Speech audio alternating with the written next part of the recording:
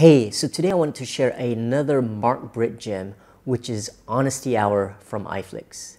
And the principle behind it is that as leaders, we must earn the right to hear the questions that are on our team members' minds, their fears, their anxieties, what's burning at the back of their minds that they're not telling us directly to our faces.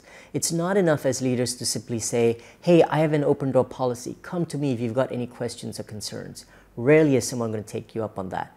Or it's not enough to have these town hall type meetings where you present your plans and strategies and then ask people to put up their hands, come to the mic and say, ask me any questions.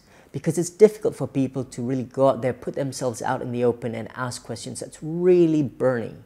And yet it's important as leaders to find ways to really unearth what's really troubling our team members' minds. And so the principle of Honesty Hour is having these forums where we provide the power of anonymity, where people can ask things without their identity being revealed. When we were small, we started with Post-it notes. We got them to write their questions, and we compile all the Post-it notes, and as leaders, we have to answer every single questions directly.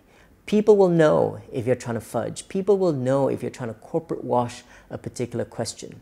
As we scale into multiple locations, we move to the power of anonymous Google Forms, where people could ask questions without the identity being revealed. So same principle. And as leaders, we are judged by our ability to really confront the tough questions, whether it is something like, how much money do we have left? Are we going to run out of money? Or that project didn't really work. What happened to it? Right? And as leaders, we really must answer those questions to be able to have that credibility and for people to be willing to ask the next follow-up questions, which could turn into opportunities for new ideas that we had not thought about before.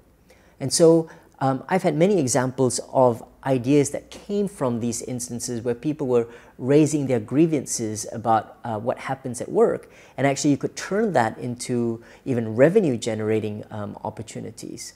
And so I wish you luck in trying to find ways in which you can get as much of the information, surface it, the concerns that people have on our teams, and as leaders, answer them honestly.